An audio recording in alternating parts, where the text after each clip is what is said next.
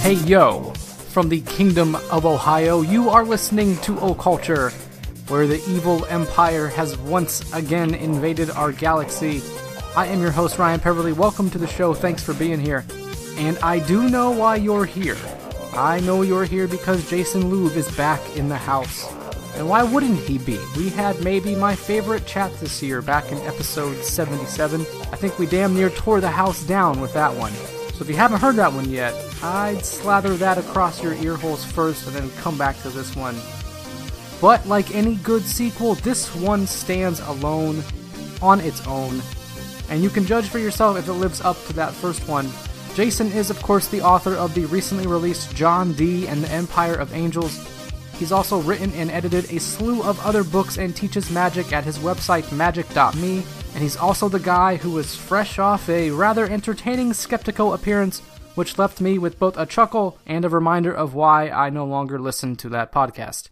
Anyway, in this episode, Jason and I will be chatting a bit about John Dee's mentors and syncretic beliefs, Dee's interest in cryptography, and if the Enochian tables could be elaborate ciphers. And Jason gets really into this idea of unlocking substrate consciousness with Enochian Magick, which is an interesting idea to say the least.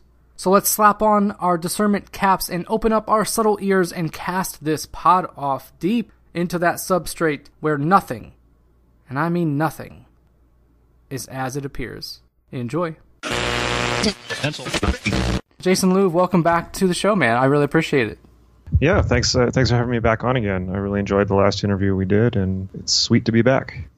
Definitely, man. Yeah, you were here not too long ago to chat about John Dee and the Empire of Angels, right before the book came out, actually. And the most downloaded show I've ever had, no joke. Oh, and really? No kidding. Yeah. Wow, okay. Yeah, one of the most well-received as well. I'm a bit biased, but I'd put it up against any podcast recorded this year about anything. When I listened back to it, I said, God damn, we channeled something pretty angelic here. So I have to thank you for doing that. But as I said, that was before your book came out. So what's life been like since it came out? I know you've been pretty busy, but how's the book been received so far? Book has been received really, really well. Thanks. It's actually on its fourth printing already. So the buzz has been really, really great on the book, and I'm really, really excited about that. The readers seem to love it, which is the most important thing. You know, that's the thing that I care most about is how the readers are receiving it. And I've been getting some great reviews on Amazon. 2 or 3 people have said that it was a masterpiece on Amazon and then on Goodreads, which I'm super, super touched by. So yeah, life's been a blur of, it's same day to day. I mean, just doing podcasts and, trying to keep on top of everything and do as much marketing as I can. I'm my own publicity team, so that's pretty much been my life. Other than that, I've been catching up on Marvel movies, but that's about it. Yeah, plenty of those to catch up on, man, for sure. So, and I have to say, you've been doing a great job at marketing yourself and the book because you've been on every podcast that I've listened to for the past, 3 months. So, kudos to your hustle out there as well. And thank you. Really, the reason why I asked you back is because there was a lot of points that I wanted to touch on the last conversation that we just didn't get to. And I thought just maybe a nice follow-up here was in the cards, so to speak. So let's just get right into some questions here, man. So I want to talk a little bit about Dee's mentors, the people that sort of influenced his way of thinking. And you wrote about how he found his primary mentor in a geographer, Gerardus Mercator, a pretty good mentor. For people who don't know who he is, what sort of relationship did Dee have with Mercator? And I guess what was Mercator famous for to begin with? So Mercator is most famous for the Mercator projection, which is the original world map and the first image of the world that most people see in school, although they've changed map projections a little bit since, actually a lot since, particularly with regards to, most famously, the size of Africa. Africa is always undersized on world maps in relation to everything else, which is a point of some political contention, as you might imagine, because Africa is actually gigantic compared to the rest of the world, but it's shrunk on world maps. And, that's being corrected now, hopefully. Anyways, that aside, yeah, Mercator is the person who first started doing world maps. He was a famous geographer and cartographer. Dee learned a lot of navigational and cartographic material from him. But this is in Dee's early 20s. So Dee, of course, had to leave England because, of the prevailing trends in the universities at that time, universities were very, very biased towards the humanities, towards the classicism or the study of the classics, which, of course, is the study of the philosophy of Greek and Rome. And the primary concern that people had in the academy at this time was recovering the knowledge that had been lost in the Dark Ages, because for the first time they had gotten texts and materials from the East after the Byzantine Empire had been sacked and Constantinople fell to the Turks in the 1400s.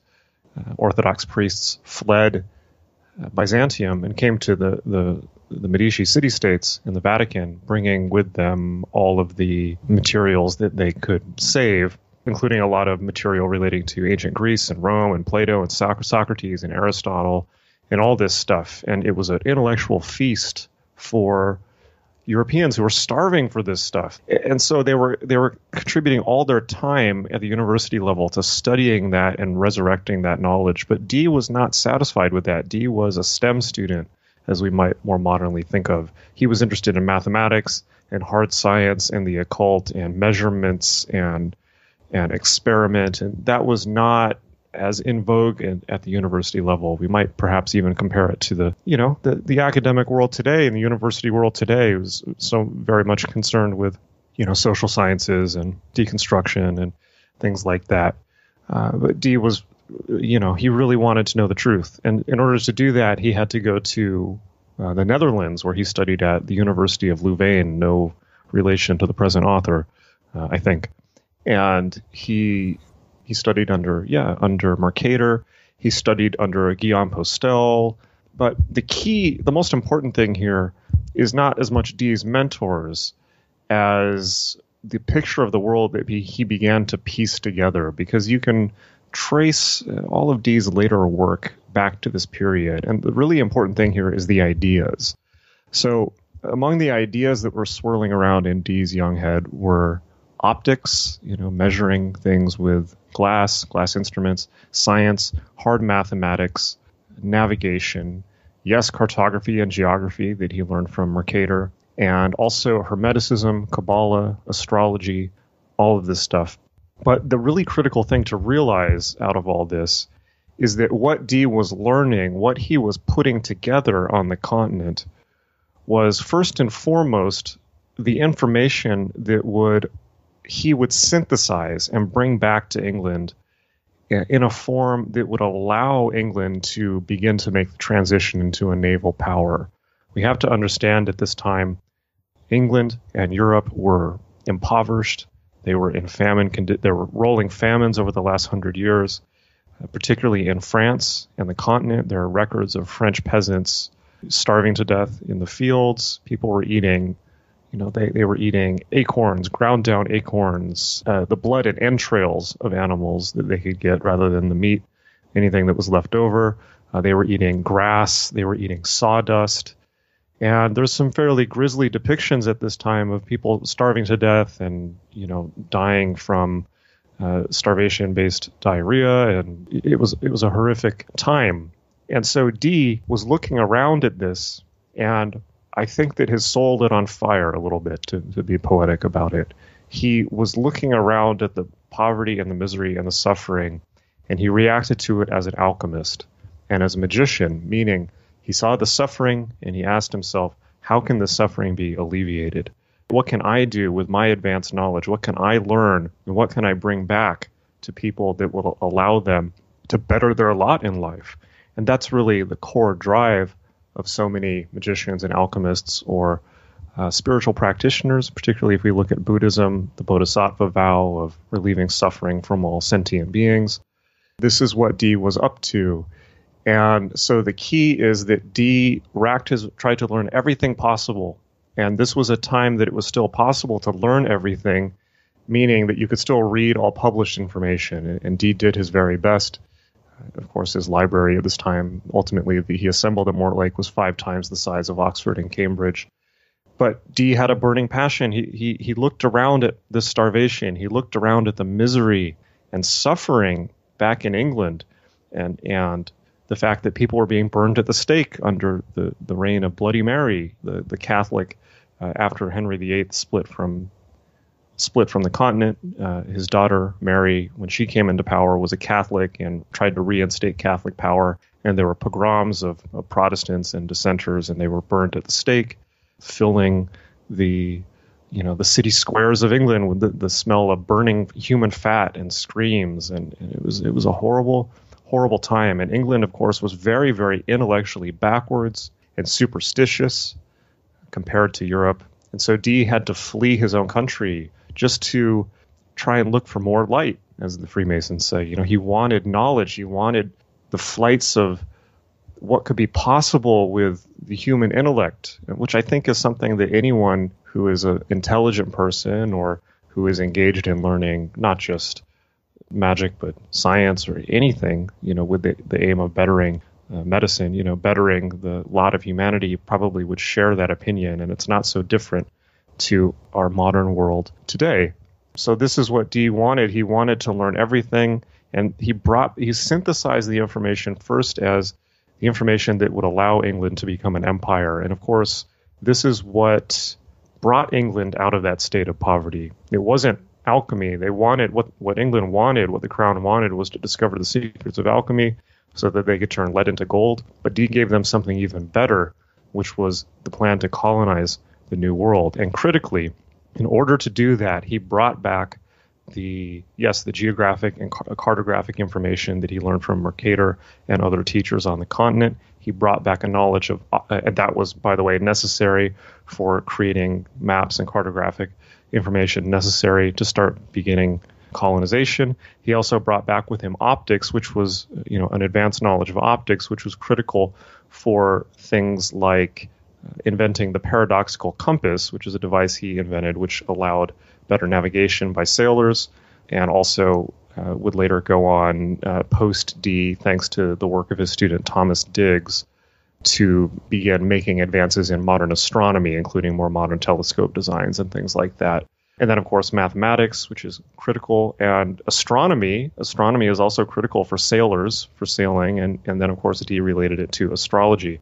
So first he synthesized it in that sense, and he realized that just as Rome had become a world empire by building roads and leaning on the technology of roads, that England could do the same thing, even though that it was so tiny, by leaning on advanced naval capability and leaning on the technology of sailing and ships. And it was Dee's work that gave them an edge. He synthesized it. He learned everything that he could on the continent. He brought it back. He synthesized it. He gave England advanced naval knowledge and capacity, and England had the shipyards, which he pushed for, was able to construct the shipyards and had the lumber available and the docking area necessary, all the harbors necessary to build fleets far, far faster than Spain could. And of course, England got a tremendous leap ahead over Spain thanks to Dee, and then of course, due to England's defeat of the Spanish Armada in 1588, they had a permanent military victory. The Spanish Armada is, of course, when King Philip amassed his entire navy to go and destroy the English navy. They began to approach England in the year 1588. Dee, using his advanced scientific knowledge, observed the Spanish fleet approaching England, and by his knowledge of the weather and calculations, was able to figure out that what was most likely to happen is that a storm was going to come and that the storm would wipe out anything in the water. This is another amazing thing with Dee. This is one of the most critical turning points of the last 1,000 years, which again comes down to Dee, another one of his many pushes on the forces of history. Dee stood at the harbor, looked out over the approaching Spanish Armada, said that the storm is coming. Don't send the English fleet out to fight them. Just wait, hold back the ships, let the storm come. That's exactly what happened. The storm came in, destroyed the entire Spanish Armada. What was left was easily mopped up by the English Navy. And because of that one scientific calculation based on his learning, Dee single-handedly turned the course of world history.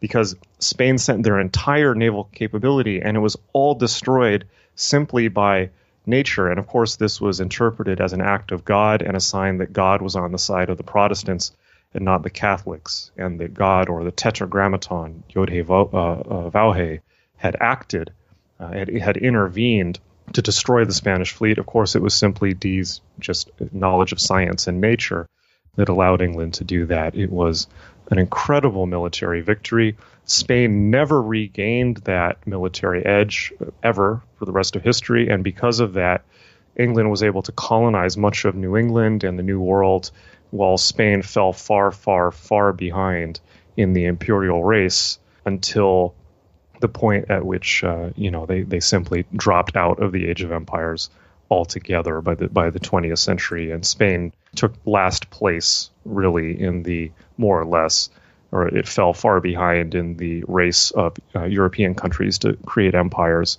by the 20th century. Spain was also permanently crippled because it was, for most of its economic might, also continuing going forward, it was relying on the gold that it had plundered from the New World as its primary economic store of value, whereas England was much more concerned with building naval capability, colonizing, and building networks of trade and things like that, which is, over time, is a much better way to build wealth and power than simply relying on a store of gold or store of money, as anyone who's studied economics for more than 5 minutes could tell you.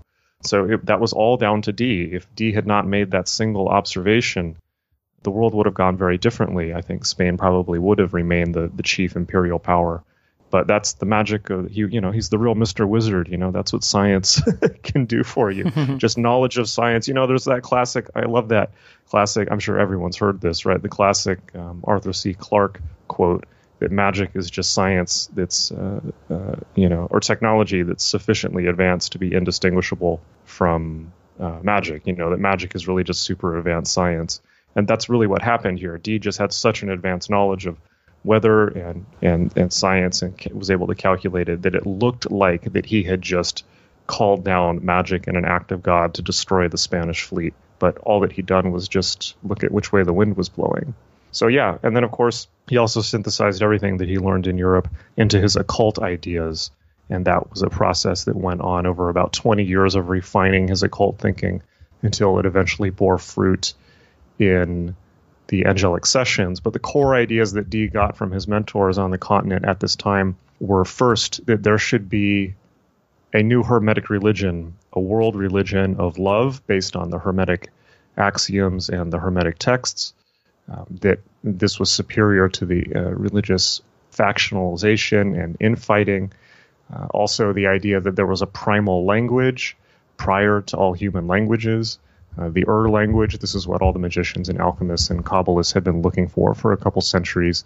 And it was Dee only discovered this as that was Enochian. The angels delivered it to him after his when he was in his 50s in the scrying sessions. But to more broadly answer your question, you can find the roots of all of Dee's thinking in his student days, in his early 20s. And the most fascinating thing about that is that he really synthesized all of the big streams of Hermetic thought that were around at the time. Dee learned them all the Hermetic thought, Kabbalistic thought, astrological thought, all of this stuff.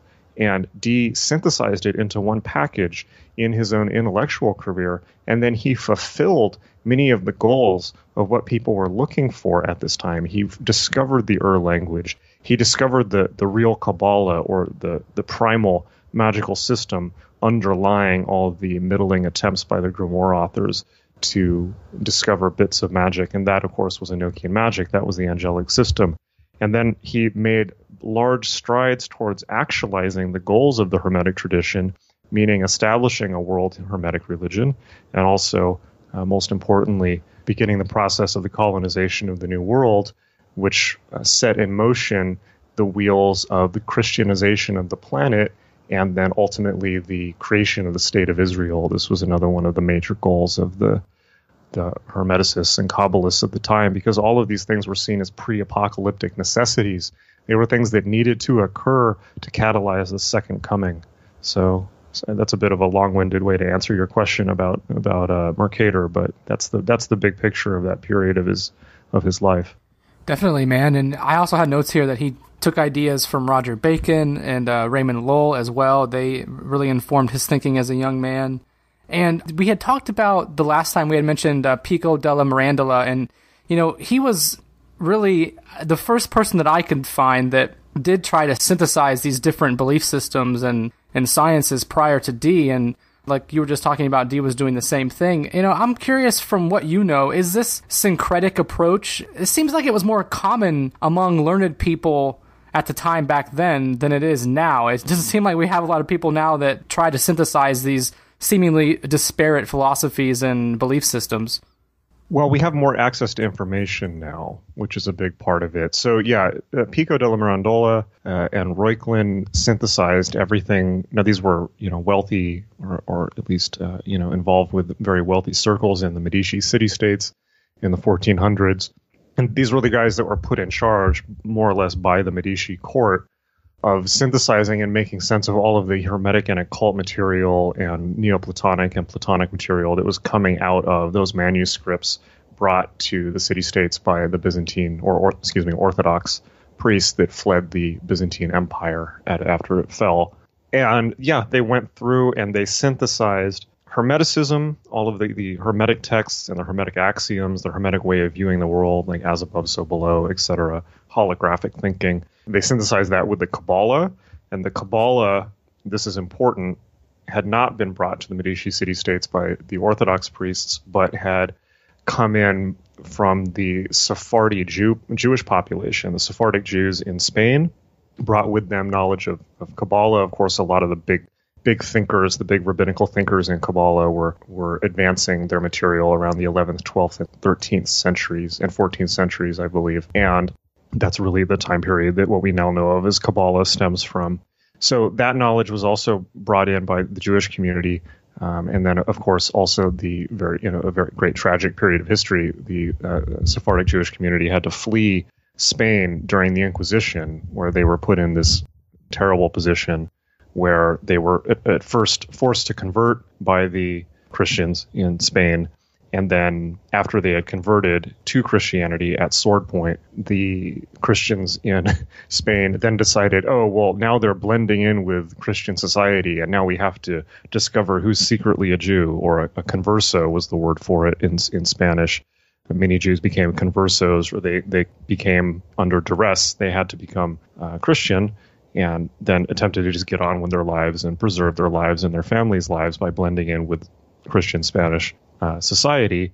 But then Spain decided, oh, well, now they're secretly practicing Judaism and blending in. So now we have to find out who's secretly Jewish. And then that was the Inquisition, which was really kind of the run-up to the Holocaust. It was just as, or it was in the same continuum of horror. And so many of the Sephardic Jews fled Spain, and some of them came to the city-states as well. Knowledge of the Kabbalah came with them. So these things were being synthesized into one big package. And so Mirandola and Reuchlin, della Mirandola and Reuchlin, did a lot of that synthetic work, but then also Trithemius and then Cornelius Agrippa furthered the synthesis, because they took all that and then mixed it with the Grimoire tradition and folk magic and tried to operationalize it. I say in the book that if you consider Hermeticism and Kabbalah as trying to understand the fundamental operating system of the universe, then operative magic is trying to reprogram it, trying to get in and change the code to your own benefit. And that's what operative magic was. So Agrippa synthesized all of this stuff into Hermeticism, Kabbalah, and operative magic, both from the folk magical traditions of Europe and the grimoires. And that synthesis really is where we get our modern idea of the occult from. That's the occult as we now know and love it, right? It was later, a new synthesis was later done by MacGregor Mathers and the Golden Dawn, but really building on Agrippa's work, just with a more material thrown in from things that Agrippa had learned in the British Library and Dee's Enochian tablets. But what I'll argue is that all these things are synthetic. They're mishmashes of information, and they're quite beautiful and in many cases effective in their own right. But Dee was not satisfied with any of these syntheses, or at least Agrippa's, Even Agrippa, in his introduction to the three books of Agrippa wrote the three books of philosophy in his 20s, and he at least says in his introduction to those books that he has since given up magic, that he decided it just didn't work, it couldn't get reliable results. He came to regard magic as the fruitless pursuit, flight of fancy of a young man, and he essentially says in his introduction to the three books of occult philosophy, well, I've grown out of this. Now, he may have been saying that because he didn't want people who found the book to kill him. He may have still been engaged in magic. I think that's quite likely. But that was his attitude on it. But Dee was not happy with any of this. It wasn't enough. Dee wanted to discover the true source of magic, the real source of magic, and not create a patchwork approximation of it. And that's why he contacted the angels. And the angels did deliver him the true system, which is Enochian Magick. The thing the angels say is, this is the real, this is what everyone has played at. This is the true system of magic. And if you put the Enochian material side by side with Agrippa, the contrast becomes quite clear, where Agrippa looks like somebody making their best guess, and Enochian, is a clear snapshot of how a computer works, as opposed to somebody making their best guess of how a computer might work. So in terms of the present day, yes, a new synthesis was created by Mathers, folding in Enochian. Crowley then built on that, and this is something that occultists do, right? They seem naturally prone to it, to synthesize and pull things from different religious traditions, and this is really good because it's an anti-dogmatic approach. It's a much more scientific approach. It's saying, well, I'm going to try lots of different things and see what works and what doesn't. And eventually, I think anyone who studies this kind of comes to their own synthesis, their own patchwork approximation of what works for them and what doesn't. Of course, different people have different goals. And the thing about that is, the thing that's so fascinating about Enochian for me, though, is it's one big chunk delivered top down instead of human beings trying to synthesize something. And for that reason alone, I think that it bears close and careful study as a complete system of magic without any attempts to cross-synthesize it with other things. You can certainly do that, but I think that taking it as its own thing on its own merits, at least initially, is quite important. And is another reason why I wrote this book, because I wanted it to be revealed in the correct historical context instead of, the context that the Golden Dawn put it in, or just assumptions about what it is. Clarity matters. But yeah, I'm not against the synthetic approach. I just think we have to draw a clear, we have to clearly understand what's a human synthetic effort and what is top-down delivered. That is, assuming that you actually believe the Enochian system was delivered by angels, or, many people might think, well, it just probably came out of Dee and Kelly's unconscious, right? Or the psychodrama of the sessions themselves, or the third mind between them, as Burroughs and Geisen might have put it, that it emerged from the context of the sessions and that angels are not real. But that's for the individual to determine. It's probably best determined through practice, by the way.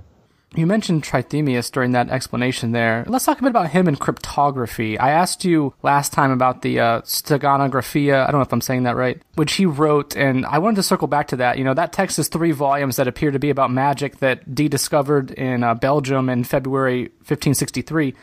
And I wanted to read a passage here from your book, kind of lengthy, so just bear with me.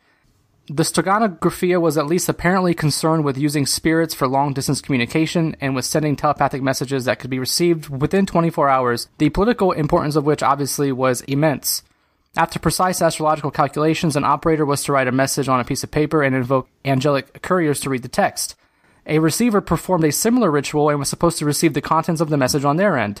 Such occult devices, were they found in the hands of Catholic fifth columnists or even commoners, would be grounds for imprisonment, torture, or execution. But in the hands of the state, grimoires became jealously guarded troves of technological secrets. Dee excitedly wrote of his find to Cecil, who was sufficiently impressed to lend Dee the support and funds to continue his quest until June 1564. There was only one problem. The Steganographia and its occult tables are largely cryptography. In 1606, the text was fully published to the ire of the church, which placed it on its list of prohibited books, where it would remain for 3 centuries until 1900. And the book was published along with its key to its contents, which revealed the code for the first 2 of his 3 books, showing that they were not about magic at all.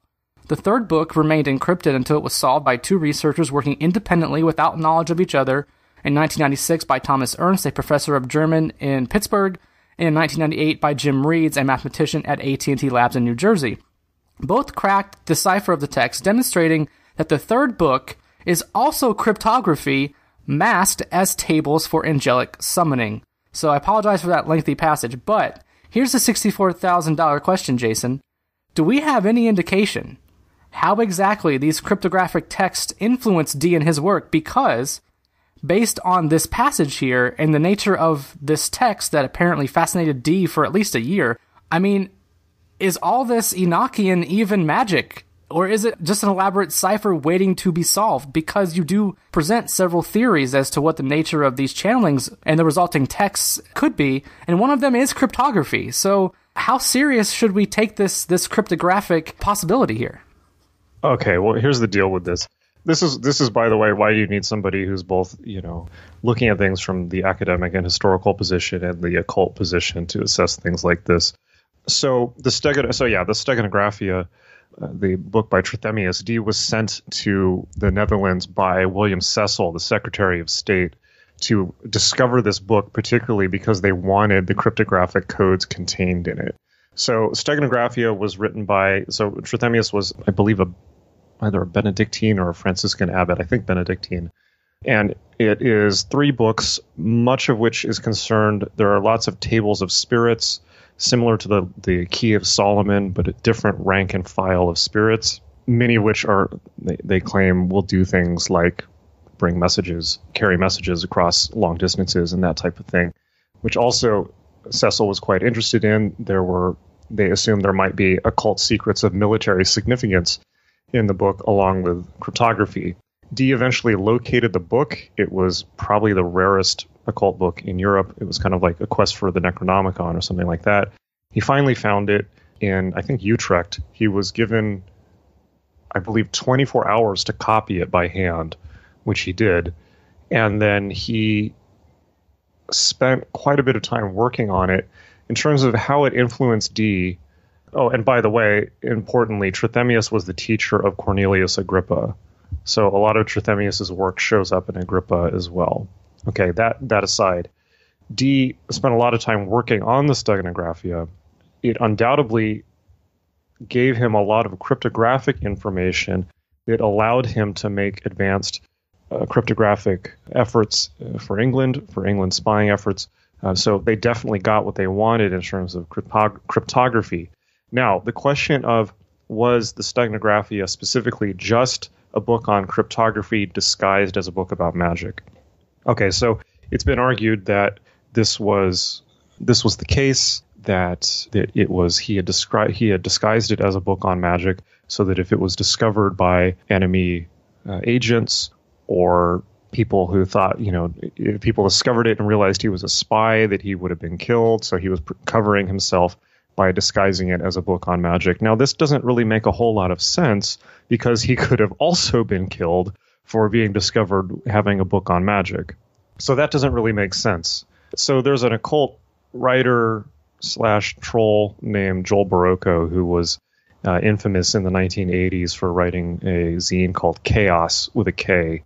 And he's still around. He was kind of one of these guys that just would come out of the woodwork from time to time and say, nobody knows what chaos magic is except me. And then people would ask him, well, what's chaos magic? And then he would refuse to tell them. and Joel, I've known for quite a while. He did his best to troll me, actually, in the early 2000s when I was first getting started in the occult world. He was an infamous dude at the time.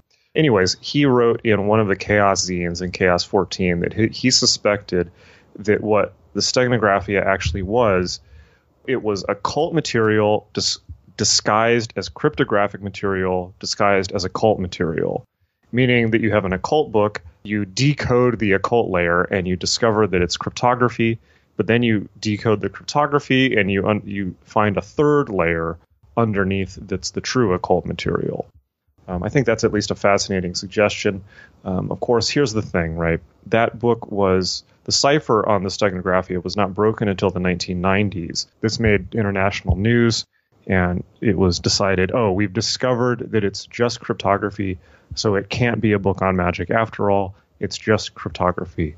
Well, I'm sorry. Anyone who has spent any amount of time with people who are seriously engaged in the occult knows that occultists are all interested in cryptography, right? I think that occult people are almost invariably interested in secret codes, secret alphabets, secret writing, Kabbalah, gematria, substitution of one character set for the other, numerology.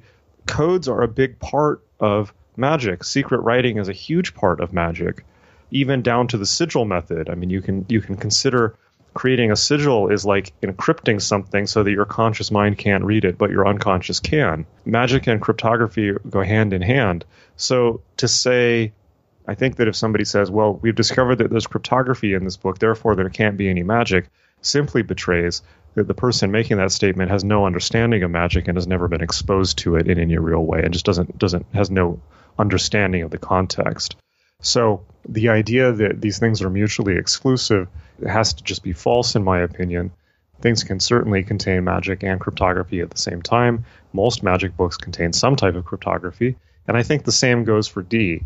So a lot of people have argued, well, Dee was involved in intelligence work, so therefore what the Enochian sessions, they look at the Enochian tables and they see long strings of letters and codes and numbers and things like that, and they say, well, what if Dee and Kelly were just relaying encoded messages and masking it as occult sessions? Now, this is certainly a valid theory that very likely could have happened.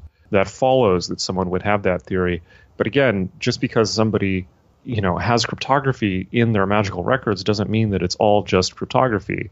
It's not just. Nothing is just anything. Things in the real world coexist with each other in remarkable levels of complexity and messiness.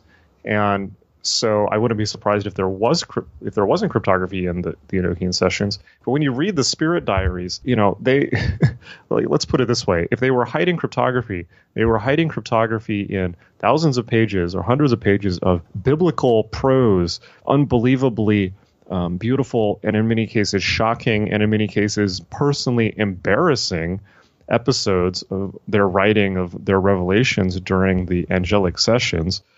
Writing stuff and talking about, Kelly's mental breakdowns, Dee's personal trials of faith. And, so if they were hiding codes, they were hiding it in one of the most profound pieces of mystic literature in world history, certainly in the English language.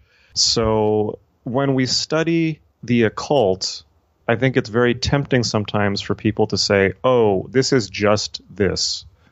One of the things that I say in my first book, in Generation Hex, is that when you're studying magic in the occult, it's very tempting, but it's very tempting to do this, but you must never do it.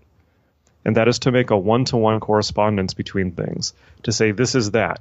Anytime in the occult, if you say, for instance, oh, well, the sun, Mithras is a solar god, therefore Mithras is just a symbol of the sun. Mithras it's a one-to-one correspondence. Mithras equals sun, and there's no difference. That's a mistake. You're falling into the pit of because, as they say. So we must never make a one-to-one correspondence between things, because in the world of magic, things are analogical. They're changing. Meaning shifts. Things can mean lots of things. There can be layers of meaning. You can't read magical texts unless you're able to read them on many, many layers of interpretation. That's how magical texts work. Even just to read it in plain English, there's the literal interpretation, the metaphorical interpretation, the initiated interpretation, the Kabbalistic interpretation. In the world of magic, things shift, meanings shift, and meanings can be as messy as the world itself, because people who are engaged in magic are trying to represent faithfully the world as it actually is. And so anytime we see people making these statements like, oh, there's cryptography in it, therefore it must just be cryptography, it simply betrays their lack of imagination and understanding and not the depth of the text. That's my feeling on it. That's a fair answer, because even if it is cryptography, the cipher, the code has to mean something, right? It doesn't just stop there. You don't just say, oh, it's a code, we solved it, that's the end of it. Well, what does the code mean then? So right. Yeah. Yeah, and even in the spirit diaries, there's so many, it's a semiotician's dream, or an occultist dream reading these diaries, because they're filled, Dee will write in Greek, he'll write in Latin. There's a little bit of Hebrew, and there's math in it. And then Enochian, there's so many layers of different codes and languages, and Crowley is the same. Crowley is full of so many layers of significance and densely packed Kabbalistic meaning. And these documents are written in Twilight language. The idea that, initiates write in Twilight language, things that will make sense to those who are initiated but seem like gibberish to those who are not. And it's quite effective, I have to say. While I was researching this book, I went to England to go to the Royal College of Physicians had an exhibit on lots of Dee's library was put up for exhibit. And it was fascinating to watch this because here, we have one of the most incredibly rigorous academics, people with doctorates, multiple doctorates, observing this material and coming to conclusions about it. And they simply put it on display. And then even then, with Dee's magic, they wouldn't touch it. And they said, oh, and then there was this magic thing, but we don't like to talk about it. He was probably just deluded by Kelly, who was a fraud, and we all make mistakes. That was kind of their attitude on Dee's magic. Well, look, this is how I feel about this. If that's your personal view, if your personal view of reality is that magic is not real, that's great. That's wonderful.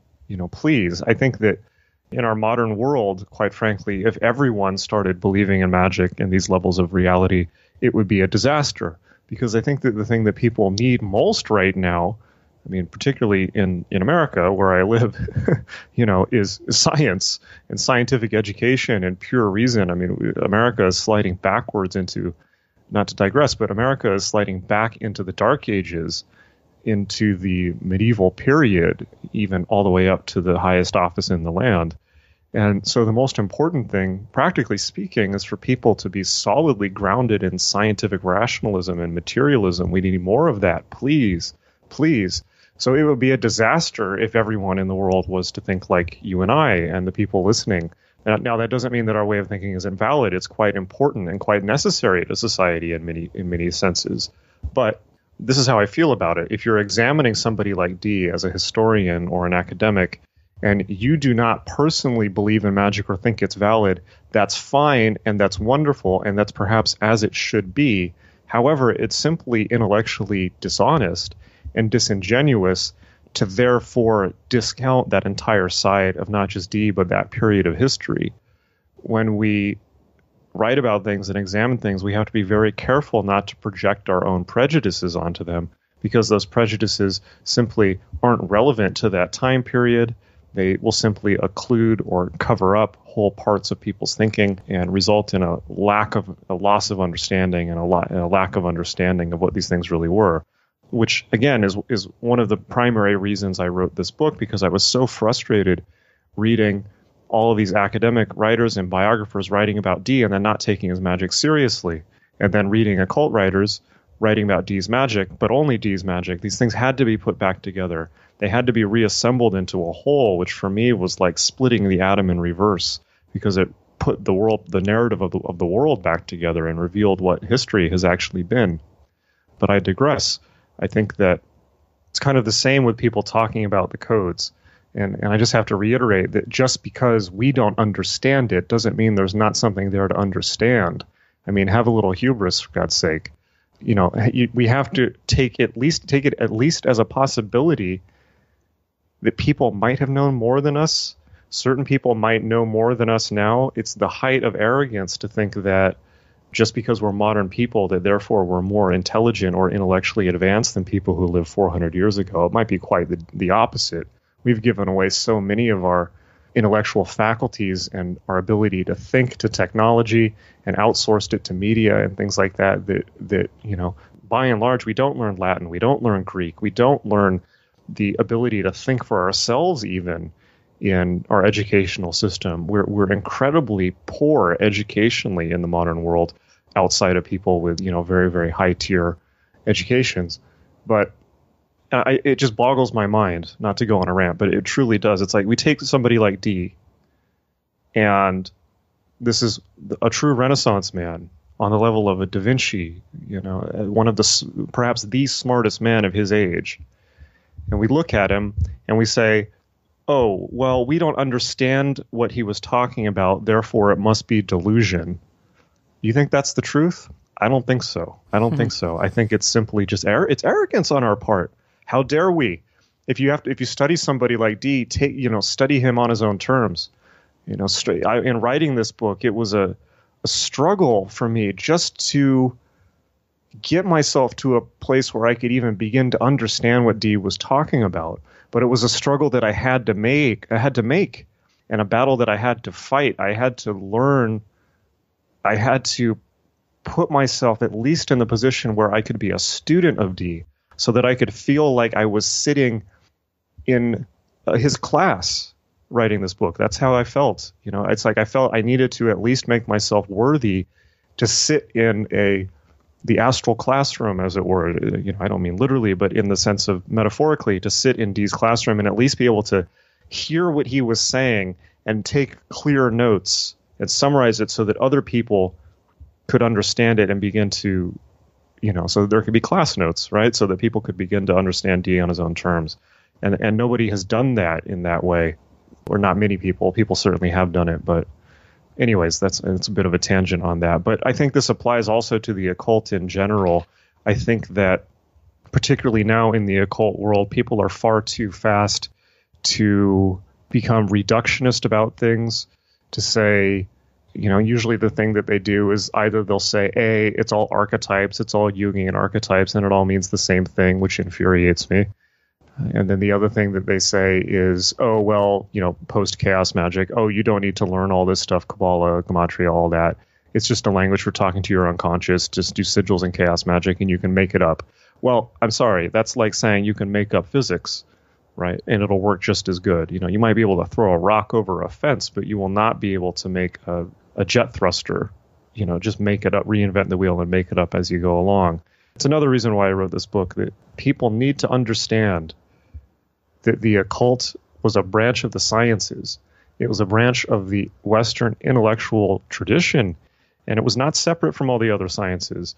Magic was a specific science, and it is a specific science that we are in the process of resurrecting. And so it infuriates me when people try to deconstruct it or come at it with a sword or destroy it or remake it in their own image, or say, oh, Kabbalah is nonsense. There's nothing, Kabbalah is pointless, just worship evil spirits or whatever it is. It infuriates me because there is an actual science here. And just because you don't understand it doesn't mean that it's not important and it doesn't have to be learned. When I was first learning magic in the late 90s, when I first came across the occult, the prevailing trend at that time was, of course, chaos magic. And in studying and then meeting other people and interacting on early internet forums, the thing that everyone was saying was, oh, you don't need to learn Kabbalah, you don't need to learn Hermeticism, you don't need to learn Gematria. That's all hogwash. That's all from the myths of history. Make it up as you go along, do sigils, do that type of thing, take the chaos magic approach. And that never sat well with me. And so my act of chaotic rebellion, if you will, was to say, well, I will learn all that. What if I do? What'll happen then? And it was fascinating to see that nobody else had even bothered to even begin learning it. I'm amazed how rarely I will meet an occultist who even knows Hebrew.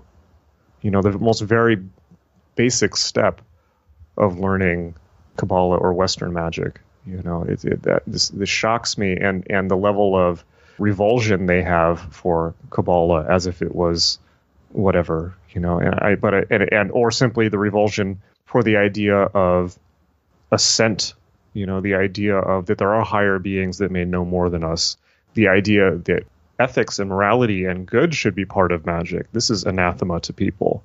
It's much easier for them to slide into the gutter and just start focusing on Goetia and things like that.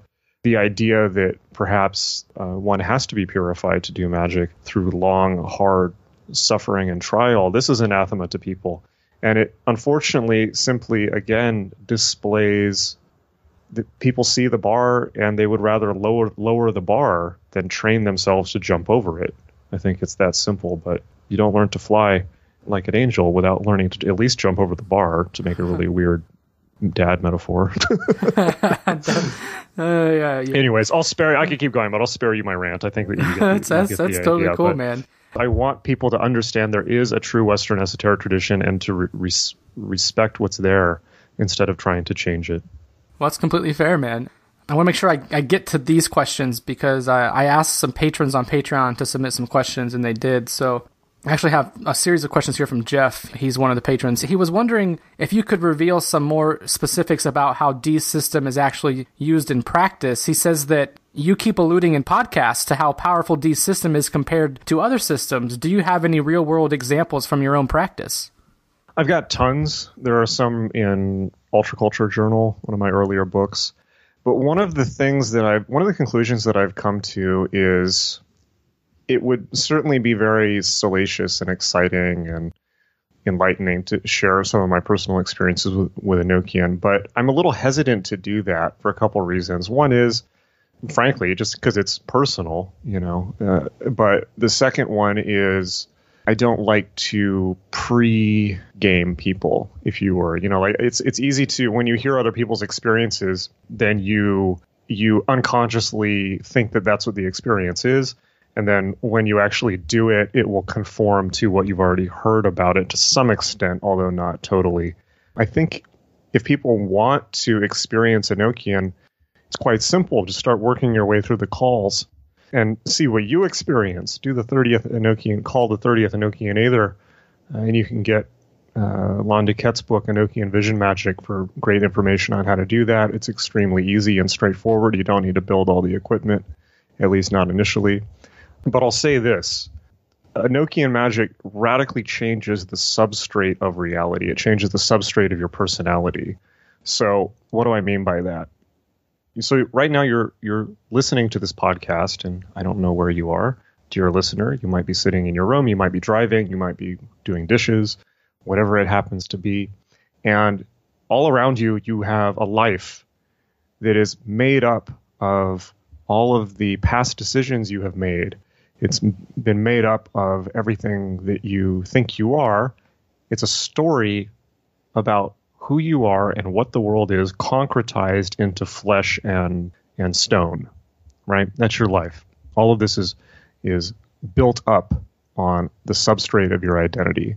So all the things around you physically are the result of the decisions you have made and the decisions that your ancestors have made, and all the way down to your physical body.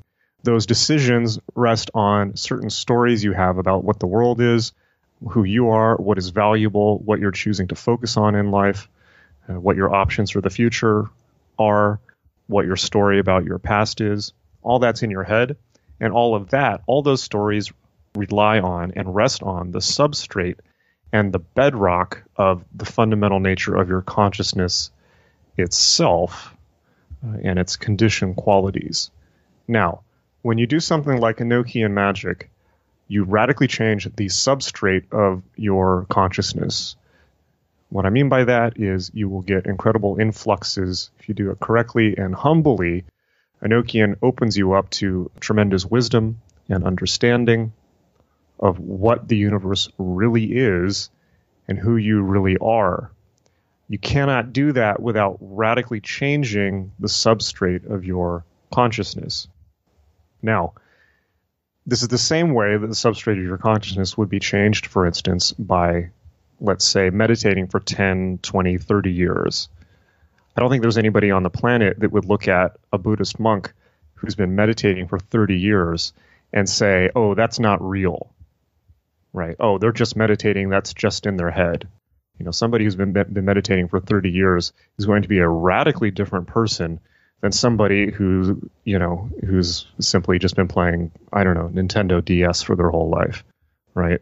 It's going to be a radically different person and it's going to be a radically different person than the average Western consumer and worker, right? Radically different, all the way down to, they've done MRI scans of experienced meditators, Buddhist monks, Tibetan monks, things like that, and shown that their actual brains are different.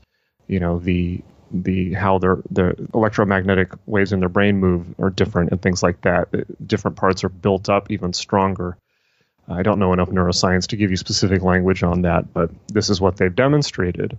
So I don't think anyone in the world would look at a Buddhist monk who's been meditating for 30 years and say, nothing has happened. That's not real. Oh, they're incredibly peaceful and conscious and present and engaged with what truly matters in life and the compassion and caring for all beings. Oh, that's not real. No one, not even the most die-hearted secular materialist would say such a thing. Now, if you're doing something like Enochian Magick, quite likely what you're doing is condensing that amount of shift in consciousness into a very, very short period of time. This is what Enochian does. So instead of 20 years, 30 years, you're doing it in a few months or a year. Not enough to actually change your brain, of course, because that has to come with long practice, but certainly to radically shift your consciousness and your reference point on what reality is and what yourself is. So if you change the substrate that your whole life is built up on, so all of those decisions you've made, all of those beliefs and those stories you have about your life, it's like an earthquake. If you shake the substrate, if you shake the ground, everything else, all the buildings you have built up on top of that ground will topple and crumble and fall to the ground. It couldn't be any other way. And if you meditate for 20 or 30 years, it's done very, very slowly, so that happens in a sustainable and non-dramatic way.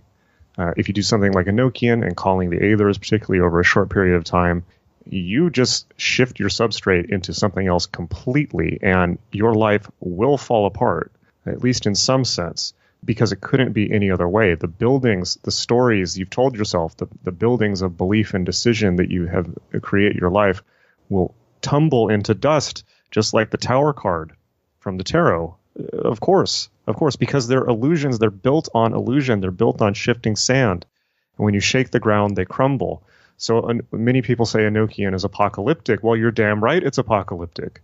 It'll destroy what you think your life is. But what could be better? You know, you're afraid of this? Well, man up, woman up.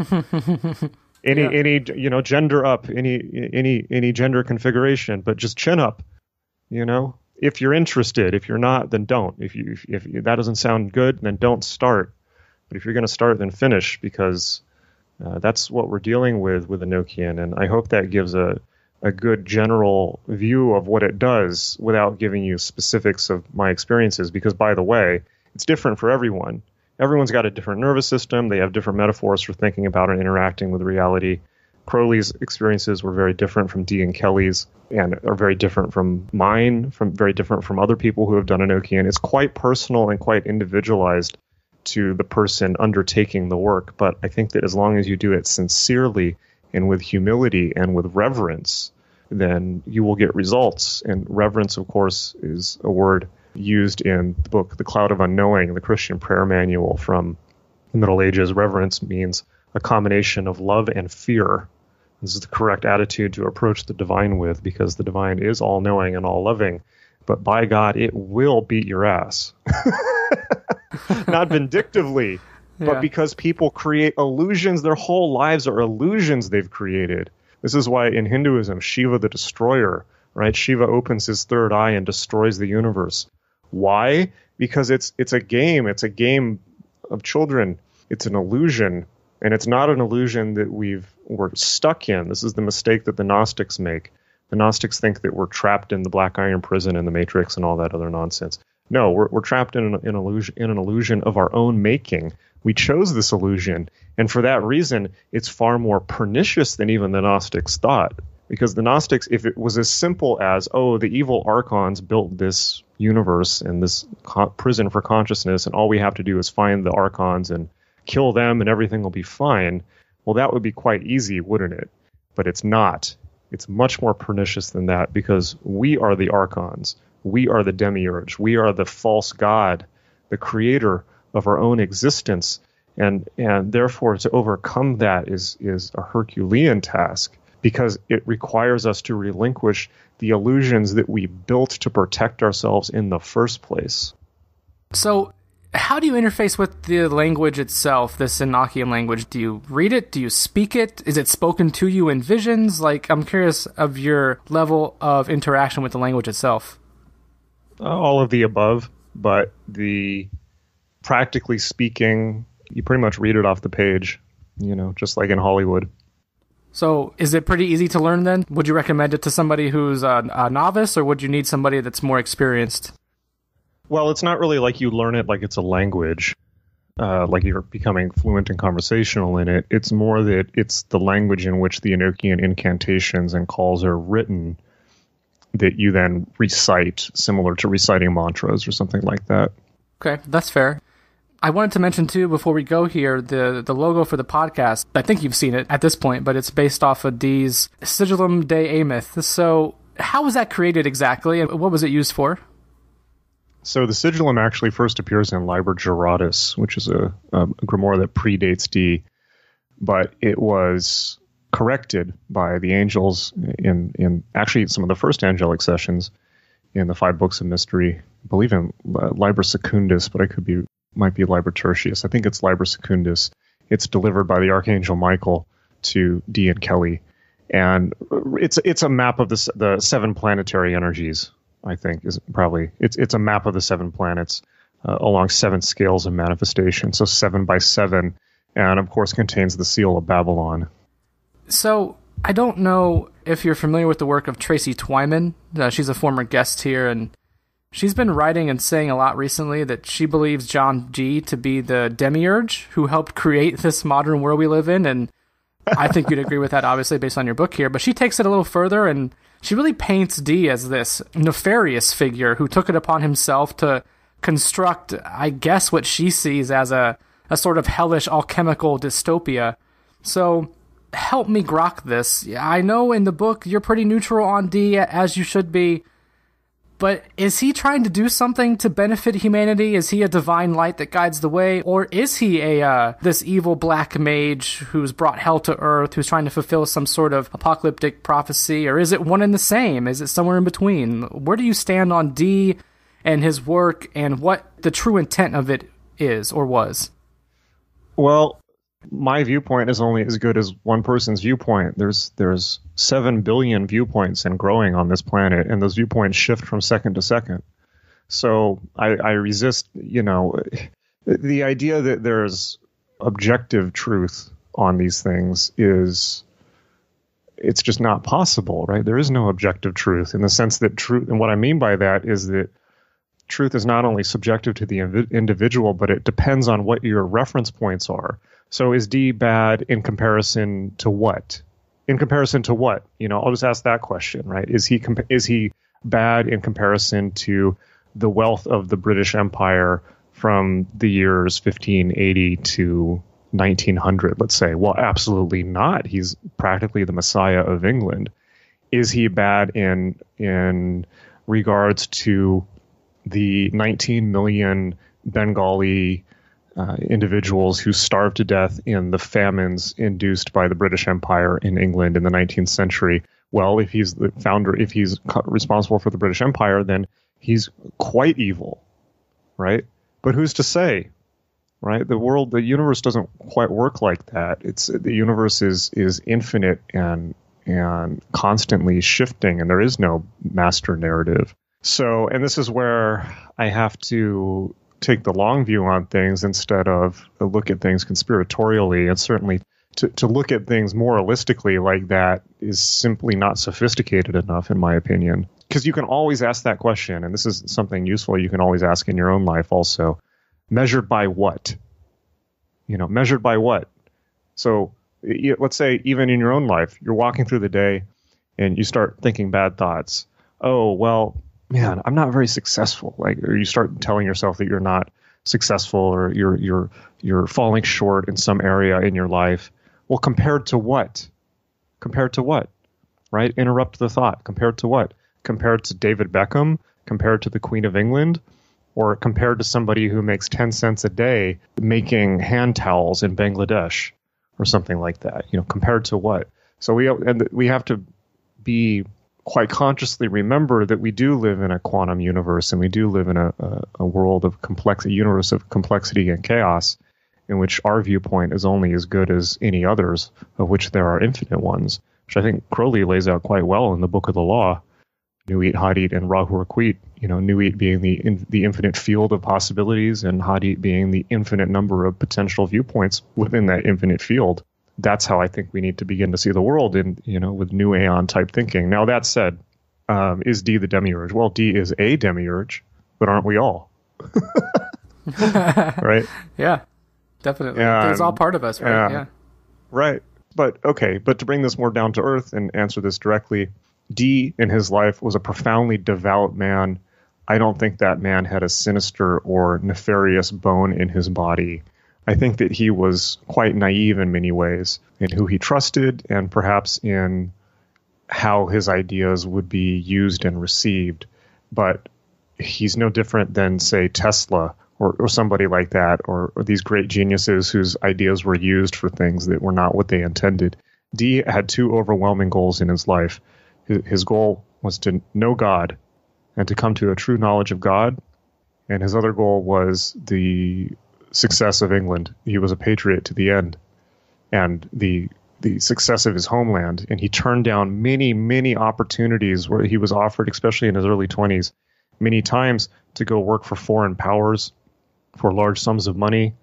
And he turned them all down to work for his home country because he was a patriot to the end. And he was never thanked for that. He was tortured for it. He was not paid for it. He dwelled in poverty for it for his whole life.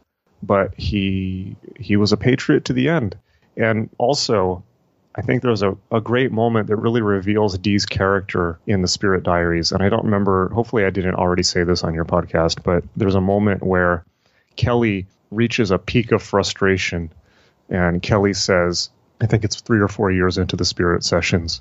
And during those 3 or 4 years, all that has been happening is the angels have been transmitting the schematics for the furniture and the Enochian language to them. And it's painstaking work. It's like copying bank statements. And Kelly says, and there's no real clear purpose as to why they're doing it or what it's all leading up to. And Kelly says, look, if we had spent the last few years doing anything but this, I could have mastered the 7 basic sciences. We could have mastered alchemy. We could have done some economic effort to become rich if we'd put in this amount of intellectual work and effort into anything but this. We could have been doing incredibly, but instead we're practically starving. And Dee's wife is constantly at his throat. There's no food for the children. There's no money. Your kids are going hungry. What are you doing? Why are you doing this? And Dee turns around and he says to Kelly, if I were to give up everything, my health, my life, my money, and have nothing, my fame, my reputation, and have nothing but a robe to walk in and a walking stick to carry me, and a bowl to beg with, and if I were to spend my days doing nothing but going up and down the length of England begging for my food, if it would get me closer to God and closer to the angels, I would do it without a second's hesitation. That's Dee. That's Dee's character, and I think that's probably why he got so far as he did. So I think that to look at Dee as a nefarious character is simply wrong. Now, if we're to gauge the effect of his ideas on the world, well, that's a very different story. But then we would also have to hold Christ to the same standard. Christ came to earth and simply told us to love each other as love your brother as yourself, meaning we are one being, we are one consciousness. And look how his ideas have been used. So we have to be very careful and precise with language, both in what we're measuring by and then what we're actually looking at, on what timeline. But hopefully I've given at least a window into Dee's individual character, because this is a point of contention that people bring up a lot, of course. But it's something that people bring up with magic a lot, where people are still, even in the 21st century, still quite superstitious and scared of magic, and have the fear in the back of their head that, oh, maybe it's all evil and delusion and demonic in some way, even if they're supposedly scientific and rational people. People still have a fear of magic, and they'll often hold up things like, oh, well, Dee died in poverty, or look how Crowley died in poverty, things like this as examples. But we have to be very, very precise in how we use language and think about causation and correlation. Are we looking at causation or correlation? Did Dee have a very hard life? Yes. Did he lose his family to the plague? Yes. Now, did he raise as high as he could have in English society, given his class background and his profession? Yes, he did. England is a strict class society. It's not like he, was going to raise higher than he was. And okay, so Dee had all these hard things in his life. Was there anyone else in England that was having a better time of things? No, including Elizabeth. And for instance, people say, oh, well, Dee died in debt, things like this. Well, look, Sir Francis Walsingham, the guy who started the English Secret Services, what we now know as MI5 and MI6, Dee's friend and contemporary, Walsingham died broke also. Walsingham had to finance the creation of the British intelligence services out of his own pocket. Why? Because Elizabeth's court was broke.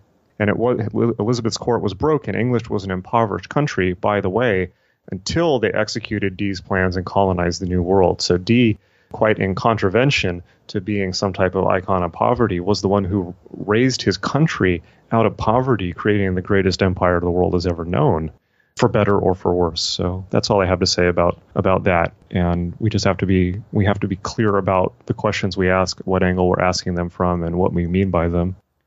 Well, I asked that because I heard you say on a couple other interviews that you were not a conspiracy theorist, so I just wanted to, get you to talk more about that, because I think, it's a common opinion that and the creation of the British Empire was, a nefarious deed, so to speak. So, okay, but here's another point on this, right? Name me one thing in the world, including every human individual, that is not both good and evil, right? And by the way, good and evil are, of course, human concepts and human abstractions. But everything, this is a point that Crowley makes so clearly. Everything in the world, everything has to become dual to manifest. Only things above the abyss are pure, right? And by pure, it means they're reconciled with their opposite. Everything in the world is polarized. So it means that everything in existence has to partake of dualism just to manifest. Because if something was a perfectly reconciled, perfectly balanced equation, it would no longer exist. The equations would all balance to zero. That's kind of a metaphorical way of looking at it. But the world's a messy place, right? It doesn't conform to human ideas of how things should be. And this is an incredibly important point for magic. If you approach magic trying to make the world conform to the ideas in your head of how you think it should be, you're going to have a hard time. It's not going to go well for you, because that's not how the universe works. The universe works the way the universe works, which is, by the way, a lot better than how human beings think it works, right? It's only the patterns in our own head when we try to impose them upon the creative chaos of existence, and then we discover they're not real. Then we become disillusioned. Many people come to magic and become disillusioned with magic. Thank God. Thank God, because that's what magic's for. Magic is there to disillusion you, to take your illusions away, that you can control the world, that you can impose your patterns on it, your thinking, that you can impose a story or a mythology. How horrific would the world be if everyone could just impose the story of the Old Testament on the world, or the New Testament, or name your religious text? Even the Bhagavad Gita, something like that, or Star Wars, right? Whatever it happens to be. If human beings could really impose their views of how the world should be on the world would be hell, but it's not. So we have to recognize our limitations, both in understanding and in being able to control the world, which is, I think, one of the great gifts of the magical path, because it shows you that the universe is inherently magical. The universe is the magic. It's there. It's right in front of your face. And it's only because we're trying to control it and we think it should be something that it's not that we become disappointed with it. But if we were simply to just stop and notice where we were and what the universe was and flow to its rules instead of ours, how much more would life open up and become a place of joy and wonderment and unceasing amazement? Fucking So, hey, remind people where they can find you in the book. Yeah. So the best place to find me is jasonlouv.com. I've got everything there, including this book, all my books, my courses on magic, magic.me, which are being expanded greatly at the moment. All my social media is there. So yeah, jasonlouv.com. You can find the book there, or you can find it on Amazon. Just Google or search John Dee and the Empire of Angels on Amazon. You'll find it. But yeah, jasonlouv.com, and you can follow me on Twitter at jasonlouv. Awesome, man. Well, thanks again for the time. I really do appreciate you coming back for a sequel here. And I look forward to talking to you again down the line, hopefully. Me too. Thanks for having me back. And there you have it. My thanks again to Jason Louv. If you are one of the 6 people who listens to this show and have not read Empire of Angels yet, it's definitely worth your time. This one was quite different than the first chat. I thought Jason seemed a bit contentious there toward the end, which didn't bother me, but it definitely gave this track a bit of a different vibe than the other. That said, I thought Jason's idea of unlocking or tapping into substrate consciousness through Enochian Magick was a hot take. I've become familiar with that term recently, the substrate, because of some recent conversations with a Buddhist friend of mine, shout out to Mike. And this idea of gaining access to that substrate level of consciousness is, from what I know, that's a Buddhist idea, and Jason has spent plenty of time immersed in that school of thought, so it's not surprising to see him sort of meld these two things together, doing some syncretism of his own, perhaps. And I could be wrong, that could not be a Buddhist idea, but that's just my only frame of reference for the term. And who knows, maybe there's more in common with these seemingly disparate belief systems than we realize. It seems like a lot of modern occult and esoteric philosophy does have Eastern roots. Regardless of where it comes from, though, I'm still of the opinion that my magical energy is better spent elsewhere. Anyway, no Patreon extension this time around due to time constraints, but I do have some Patreon news for prospective and current patrons.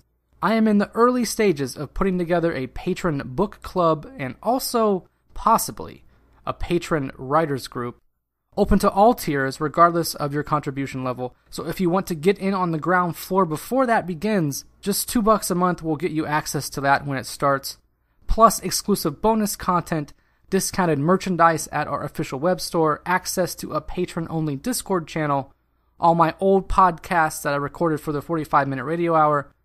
And the further up you go in the tiers, the more you get, including access to our raw episodes, monthly giveaways, submit questions to our guests, free merchandise, access to our group movie night, and chances to co-host an episode. Throw in the book club, throw in a potential peer writing group, and we are well on our way to building a nice little community here. It's not a cult, I swear. Or maybe it is. Who cares? If any of this strikes your magical fancy, head up patreon.com/occulture and join fine folks such as Jean-Paul, Hawk, Tanisha, Adrian, Thomas, Eric, Oliver, Jay, Kale, Julie, and Queen Pleb, who all signed up last week at the $2 or $5 levels. Or if you're feeling frisky, you can join Timothy, who became an official executive producer of the show by contributing at the $10 level. Again, that's patreon.com/occulture. One more thing, our fall equinox sale is ongoing at occulturepodcast.com/merch. So if you're a non-patron and want a discount on some new tees or tanks or crop tops or hoodies or hats, use code Equinox to get 10% off all orders through Sunday, September 23rd. Longest sale ever. Anyway, that's all my plugs for this week, which means my time is up for now. So until next time, you've just been initiated into Occulture. I am Ryan Pemberley reminding you to love yourself, think for yourself, and question authority.